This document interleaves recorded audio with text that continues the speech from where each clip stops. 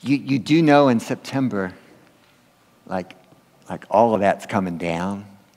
So September's going to be an interesting month, and other stuff's going up. So we're going to be a construction zone, a good kind of construction zone, to the glory of God. Okay, I'm going to show you. I'm just going to start right off and just show you the clip to the movie here. I'm going to hit these backlights here. I'm going to let the trailer speak for itself. If for any reason I haven't seen it projected up there, if you need to turn around and look at the TV up in the crow's nest, you're more than welcome to do that. If it doesn't look like you can see anything. Okay. Yeah, that will be fixed soon too. So here's the trailer to the movie I'm alluding to today. Miramax Home Entertainment is proud to present an extraordinary new movie. Nominated for 7 Academy Awards, including Best Director, Best Actor, Best Screenplay, and only the second film ever nominated for both Best Picture and Best Foreign Film. Meet a real-life Prince Charming. He has met the woman of his dreams, and he'll do everything in his power to sweep her off her feet and carry her away. Now, his fairy tale life takes a serious turn.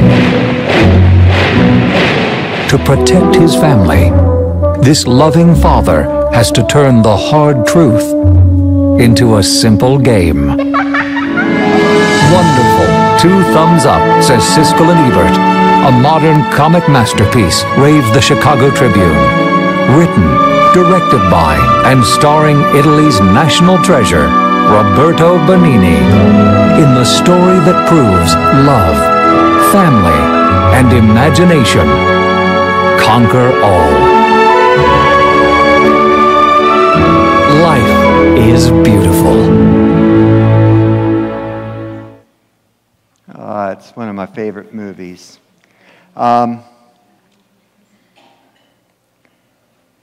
Received several Academy Awards came out in '98.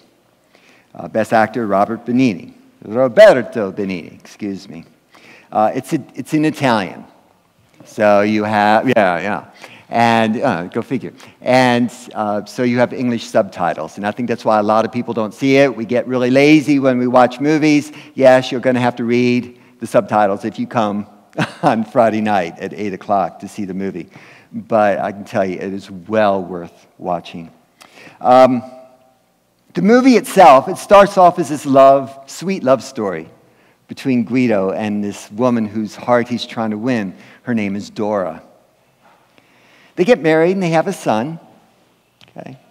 But Guido is a Jew living in fascist Italy. Okay. It's 1945, the waning days of World War II. And the Jews are under constant pressure right now, constant persecution. And without public warning, without any kind of warning, the police show up at Guido's home and they take he and his entire family into custody. Okay? They're herded like cattle onto a train to a concentration camp, a place of horror and a place of death. And men and women at this camp, they work all day melting down metals that would be turned into weapons. The old and the weak and the sick are sent to the showers.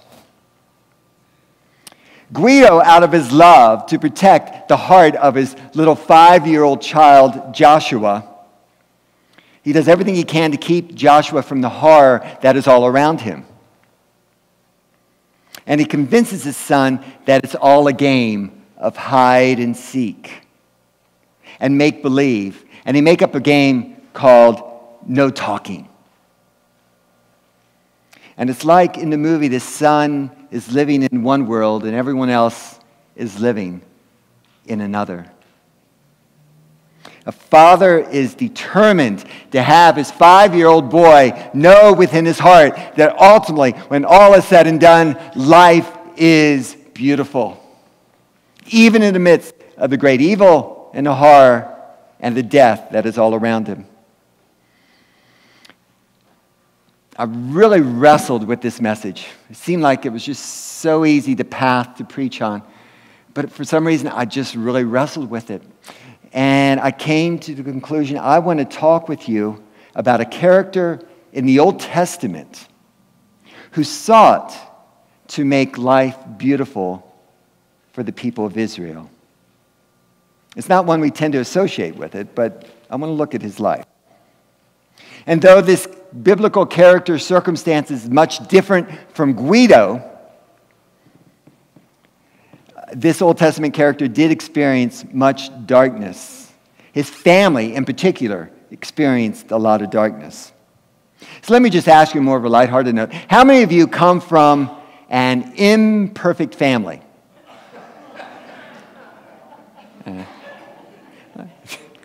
Yeah. I love my family, but I'm a part of it, so I know it's imperfect, okay? Likely, though, your family is not as messy and dark as this biblical character we're going to talk about, Solomon. Solomon, bless his heart, his oldest half-brother, Amnon, raped their half-sister. King David, their father, heard about it and did nothing about it. Amnon then was killed by the second oldest half-brother, Absalom. Absalom, after killing Amnon, wanted to be king, wanted to usurp his father, King David, from the throne. Okay. Absalom was killed by David's general, I believe Joab.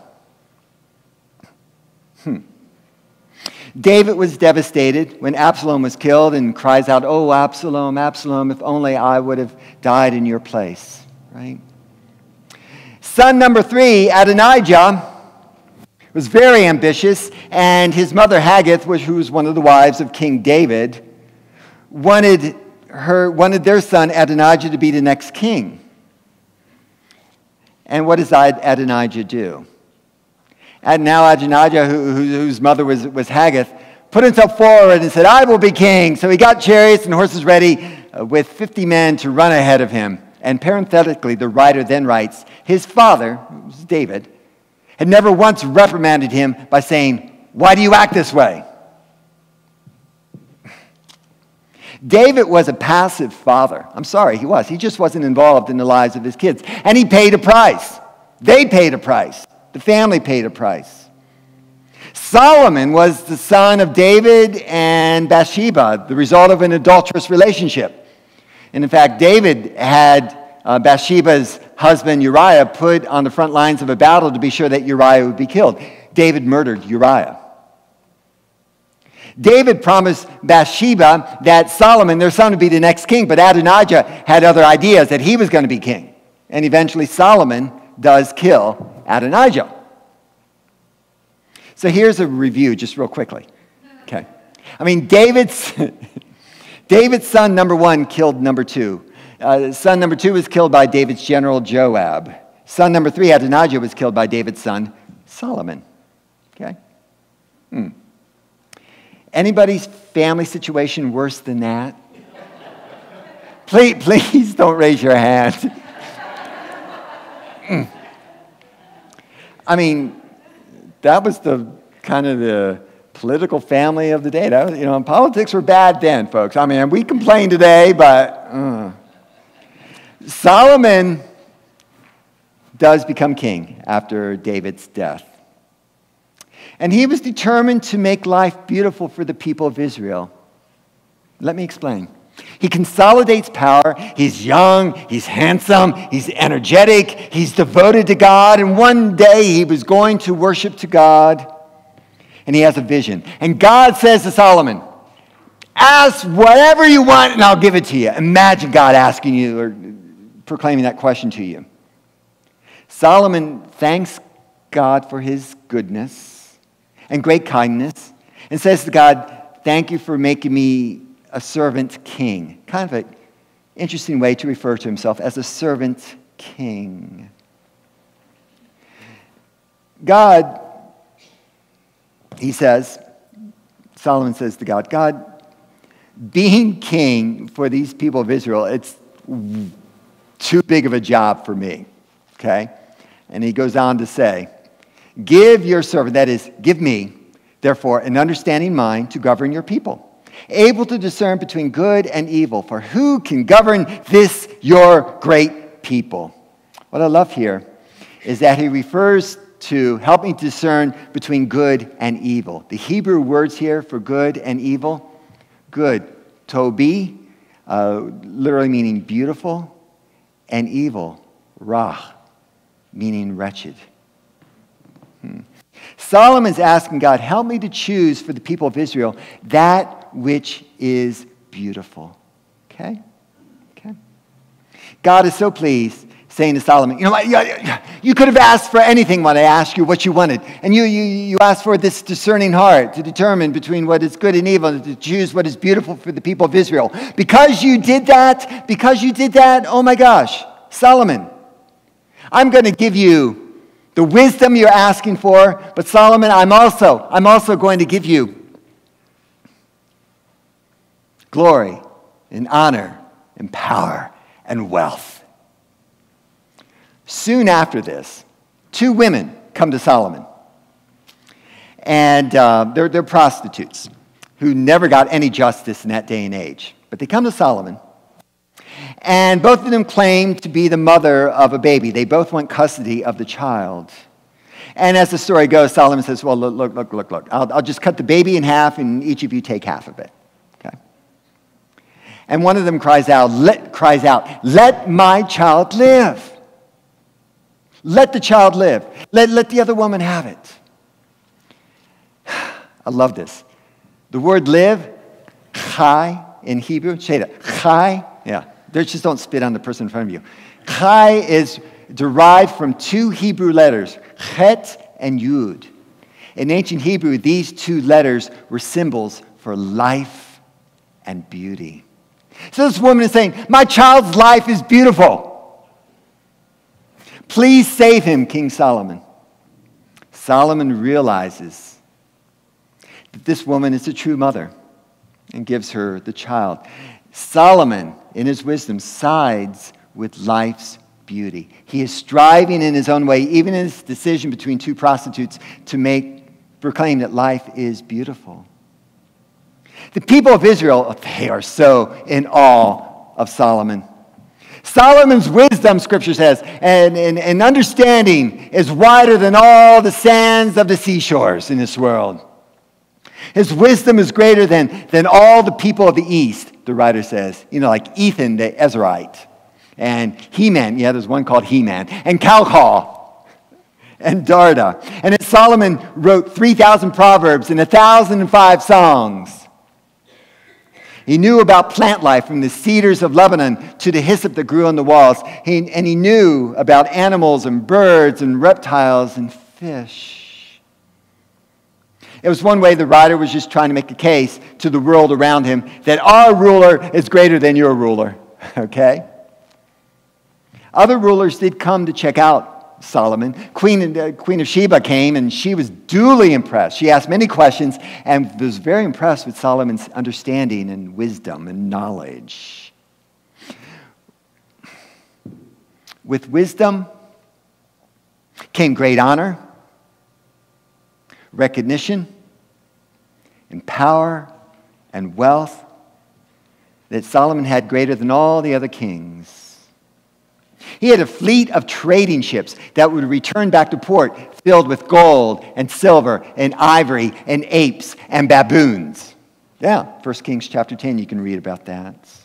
Unprecedented wealth. I don't know, a ship of baboons. What do you do with that? Anyway, every goblet he had was made of gold. And look at what Solomon ate every day. Solomon and his court around him. Now remember, as I share this with you, one head of cattle fed over 800 people. Okay? And this is what Solomon and his court ate every day. Their daily portion, and this is in 1 Kings chapter 4, their daily portion was 10 head of stall-fed cattle, 20 head of pasture-fed cattle, 100 sheep, 100 goats, Deer, gazelle, roebuck, and choice fowl. No quinoa salad there, okay? No tofu. Definitely not vegetarians. And the people of Israel were taxed deeply for Solomon and his court to eat this way every day. Every day! Kind of odd to call yourself a servant king and live in such a way. Little red flag there. Solomon longed to make life beautiful for the people of Israel, though. So he built something that his dad, King David, longed to build, and that was a temple in Jerusalem. A beautiful temple where people could come and worship God, where the Ark of the Covenant that held the Ten Commandments would be held, and God's presence would be there in this temple. It was an architectural masterpiece, and it took 7 years to build. It's beautiful. Helped make, the worship beautiful, helped make the city beautiful, the people beautiful. But the very next verse, after saying he built this temple and it took 7 years, very next verse, it says that Solomon built his palace. And it took him 13 years to build his palace. He spent almost twice as long building this palace as he did building God's house. What's going on here? Solomon showed, I think I have this up here. Solomon showed his love for the Lord by walking according to the instructions given him by his father David, by King David, except that he offered sacrifices and burned incense on the high places. There's one word there, except. He followed the instructions of Dad, right? Except he offered some sacrifices on high places. This is one way of saying that he worshiped other gods as well. He was embracing idolatry in his life, was King Solomon. He wanted to have life be beautiful for the people of Israel, except, what's your except look like in your life? I'm going to follow Jesus, except I'm going to worship God with my life, except. That's a great word for all of us because we're all hypocritical. Solomon's life was not marked by some great no to God. It was just a little except. Want to love God, except I have some other things I want to focus on. In 1 Kings chapter 11, it's the last chapter we hear about King Solomon in that book, in the Old Testament. And we hear about his achievements, and then the writer adds these words. King Solomon loved many foreign women, Moabites, Ammonites, Edomites, Sidonians, and Hittites. They were from nations about which the Lord had told the Israelites, you must not intermarry with them because they will surely turn your hearts after other gods. Nevertheless, Solomon held fast to them in love, and he had 700 wives of royal birth and 300 concubines, and his wives led him astray. As Solomon grew old, his wives turned his heart after other gods, and his heart was not fully devoted to the Lord his God as the heart of David his father had been. That's 1 Kings chapter 11. Kind of an odd cycle here. Wisdom leads to success, which leads to prosperity, which leads to complacency, which leads you away from the very thing that began it all, wisdom. Solomon was very wise, but folks, he had 700 wives and 300 concubines, okay? Go figure. He honored the goddess Ashtoreth. He worshipped Ashtoreth, okay, of the Sidonians. She was a mistress of Baal, a pagan god. And to worship Ashtoreth, Solomon would have undertaken what is called sympathetic magic. Okay? That is, you would do things here on earth that would force the gods up above to do the same thing. So in the worship to Ashtoreth, they had temple prostitution. And so the fertility supposedly going on in the temple would make the god, Ashtoreth up above, make the earth fertile for the crops. Solomon was involved in this worship. He worshiped the god Moloch, who required child sacrifice. Solomon was involved in this. How did this happen? How did Solomon go this direction? Simple. Solomon gave in to something that eats wisdom for breakfast. You know what that is? Desire. Desire. I mean, desire can be a good thing, all right? You wake up, you desire to eat. You desire to go to work. You desire to make a difference in this world, right? Desire can be a good thing. The desire to be beautiful can be life-affirming. And taking into account the movie, whose trailer you saw at the beginning, Life is Beautiful, it had me think of this story. Back in 1945, some British soldiers helped to bring freedom to a German concentration camp called Bergen-Belsen. Okay? And Lieutenant Colonel Mersenne Gonin was there among the British soldiers liberating this German concentration camp. And he wrote in his diary, "I cannot give adequate description of what I've seen and what I'm seeing. Corpses lying everywhere, huge piles, individuals or couples just lying dead where they fell." He said, "We arrived and people still die at 500 people a day. For weeks on end, they've been doing this before we can do anything to really try to stop it because they have been so famished, because they have been so destroyed humanly. Children are choking to death from diphtheria when a simple tracheotomy could save them. Women are literally drowning in their own vomit because they are too weak to turn over. People are eating worms while they're holding a piece of bread we gave them because they can't tell the difference. Bodies of children are in dysentery tanks, just lying there. The camp," he writes in his diary, "was designed to strip them of their humanity, of any desire to want to be human.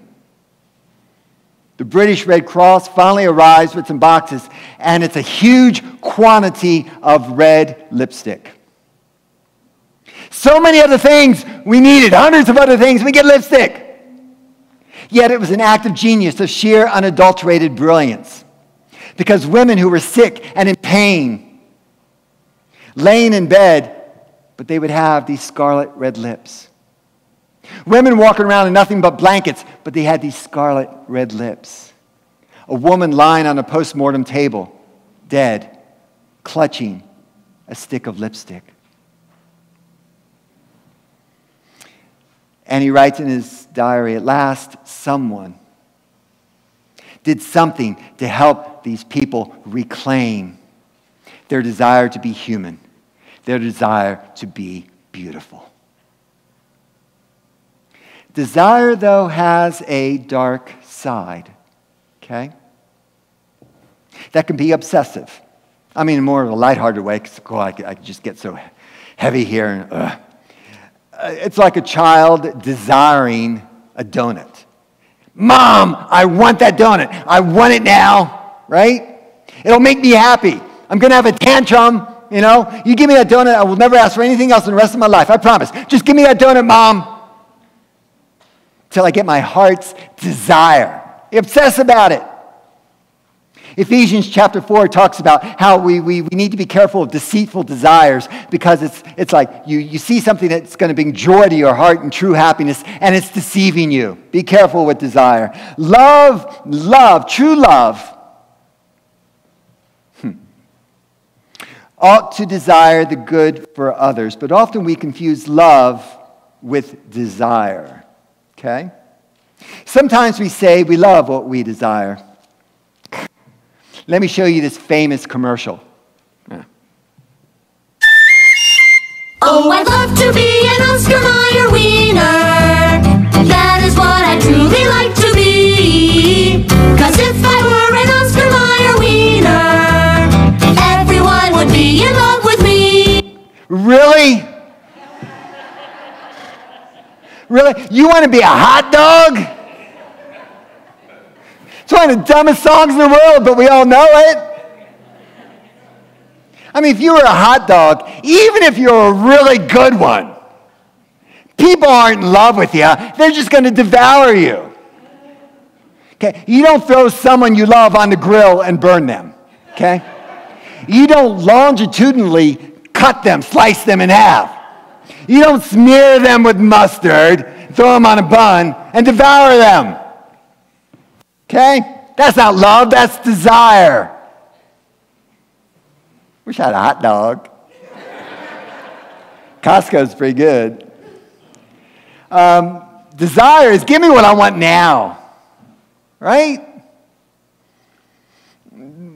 But to have such desire, we have to push out other thoughts that try to get into our mind. A really smart, rich, and powerful guy just died a couple weeks ago in prison. Apparently he took his life. Disgraced by how he handled sexual desire. I promise you, that desire, to hold on to that desire, he had to keep out hundreds of other thoughts out of his mind that could have saved him. That power, though, that potential, that force of desire, we are capable of letting desire take hold of our lives. So wisdom or desire? Which will you design your life around? Wisdom asks, what's good for others? What makes life beautiful for others? Desire tends to narrow your focus onto you. Guido in the movie, he took a stand to devote his life to a life of wisdom that saw to it that he would make life beautiful for his 5-year-old son in that concentration camp.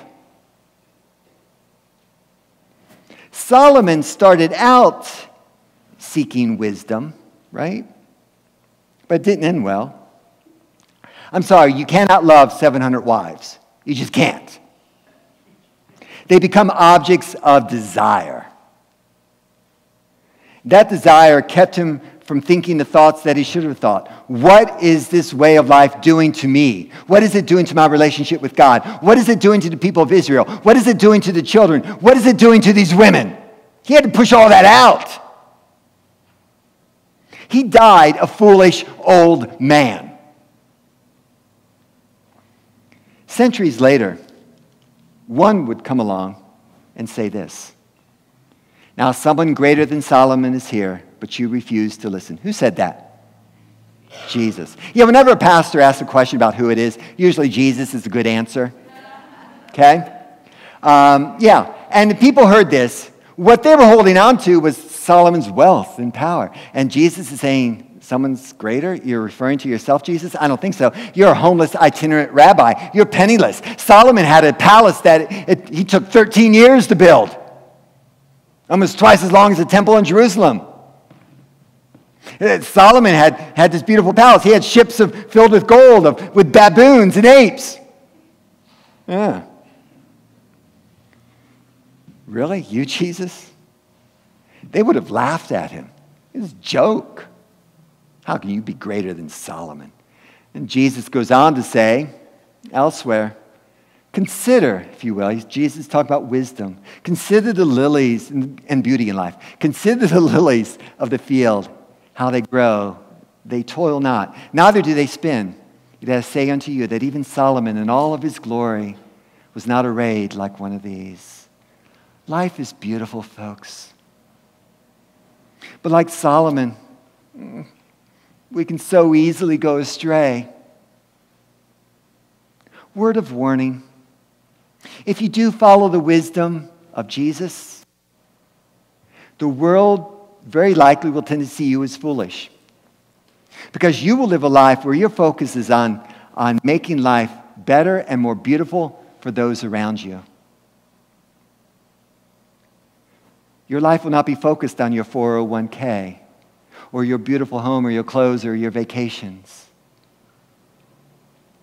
The world gave Jesus a cross for his wisdom. Guido in the movie was viewed as a fool with a few screws loose. But he was doing everything he could to make life beautiful for his son in the midst of death and darkness. Neither of these examples, Jesus or in the movie Guido, none of them cared about how the world saw him, okay? Love drove both of them. Jesus' love for the human family, Guido's love for his wife and young child. And nothing, not even the horror of a concentration camp, kept Guido from building within the heart of his 5-year-old son the belief that life, when all is said and done, is beautiful. And it's that kind of spirit, I think, that enables us to look at the cross and see a symbol of beauty, blood-stained and all. I'm going to end with this story. I don't know why these things sometimes happen to me, but they do. I was running early Wednesday morning on Middleton Road here in Nampa, and I was actually just heading towards Iowa. I wasn't very far. And I saw something else the occasion when I'm running, an animal in the road.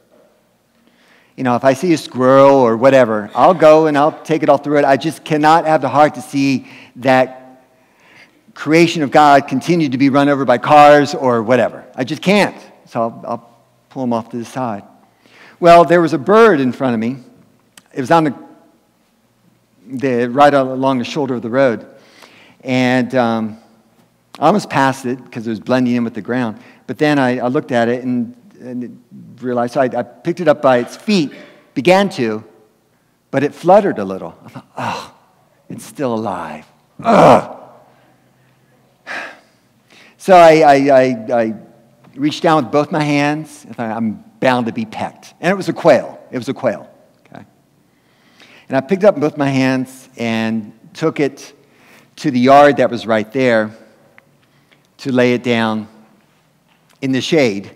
And the grass was still wet from the sprinkler. I thought, well, you know, just for it to, rather than be on the gravel here, and I just wanted, so I put it over there. And I mean, there's a picture of a quail, okay? They're beautiful creatures. And it was there, and I was down on my knees, and its eyes were looking around a little, and then I just began to caress its head and that little doohickey thing that hangs out in front of it. And I was just looking at it, just amazed by its beauty. I'd never really looked at a quail this closely before. I felt so bad for it. I mean, it wasn't blood. It obviously was just said internal injuries. And when I caress it, its eyes would close. And then I would stop and it'd open its eyes again, look around. And I would caress it. And I was probably there for 10 or 15 minutes doing this, you know? And then the owner of the house comes out and says, "What am I doing?" Yeah, I get it, you know. I said, well, the quail been hit, and I just put it over here. He walks over there, and he picks up the quail, and he says, "Another damn quail." And he throws it into the garbage can that was on the side of the road. And I'm still on my knees, because it happened so quickly. He was just like, oh, another damn quail. So I got up, and he started walking back towards his house. And I walked over to the garbage can, and I got the quail out. I didn't say it, but I was thinking it. Another damn human being. I know saying it and thinking it's just as bad as far as my heart condition is with God, so I confess it. But that's what I thought. How do we get so darn callous with life around us? What's happening to us? We take sides against each other. We fight. We ignore people that don't believe the way we believe. We demean. I mean, have you ever seen the beauty of a quail? Oh my gosh. They are beautiful animals. And I think of the Holocaust. Slavery within this nation, hatred towards people of color and people of different religions. And there's that whole attitude of just toss them away, toss them out of here, into the garbage, whatever. Another damn human being who's not like me. And what are we doing with this environment of ours? Another damn glacier just melts, whatever. Move on with life. Enough. Have we just lost sight that life is beautiful? I think we have. Because we're driven by desire to protect what's ours, whatever ours is, when everything we have is God's. Seek that wisdom that is compelled to want to make life beautiful for others. And you may find it's something as simple as giving a stick of lipstick to someone. Other moments you'll probably be seen as a crazy man kneeling on a front lawn of a stranger, caressing the head of a quail and that little doohickey thing. Trying to just offer some peace to this creature in its last breaths. So yeah, the end of the story, I took the quail and I walked with it and held it in my hand, just looking at it, and while I was holding it, it took its last breath. And I buried it along Iowa, once again in some shade, among some cedars.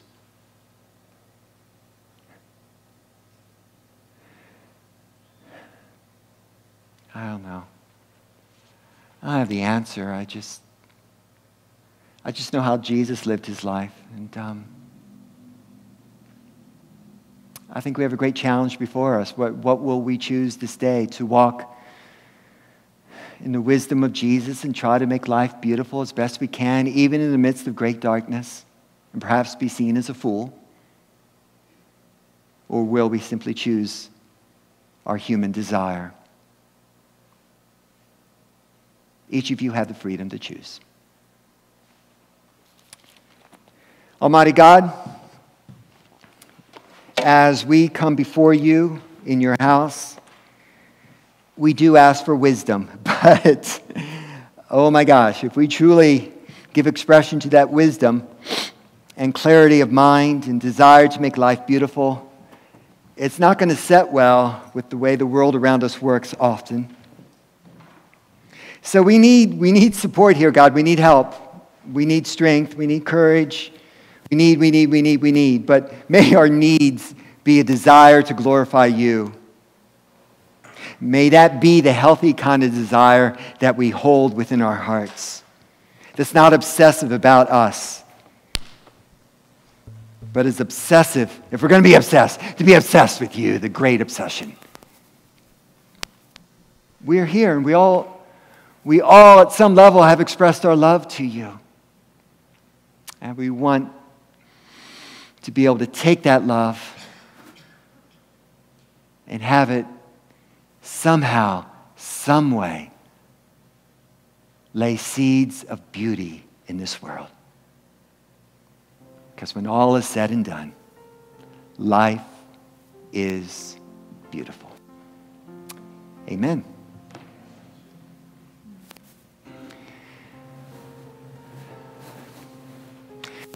Okay, let's stand. Stretch those bones of yours. We're going to sing, He Touched Me.